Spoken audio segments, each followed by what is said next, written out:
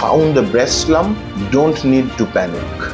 The gold standard to know what it really is known as triple assessment. So the 3 steps include clinical examination, imaging studies, and pathology.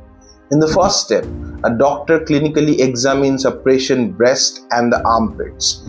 We look for any kind of lumps, any skin changes, any problem in the nipple areola complex, any discharge from the nipple, or any kind of swelling in the armpit or the axilla. Secondly, the imaging studies.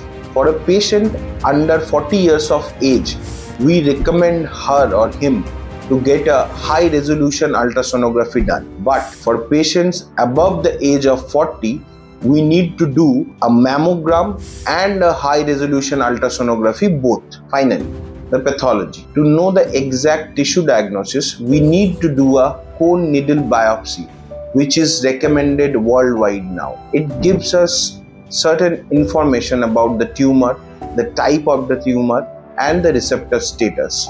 Now coming to the point, FNAC. FNAC has got some role, but due to its limitations, it is not usually recommended nowadays. So, if we do the triple assessment in a proper and genuine way, the diagnosis will be 100% accurate. So, no more guessworks, no delays. Triple assessment is the only way to rule out or to diagnose cancer in early phase.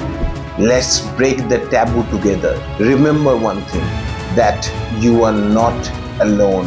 I promise we will fight with breast cancer together. Stay well, stay healthy. Follow us for more updates regarding mammography, ultrasonography, or a core needle biopsy.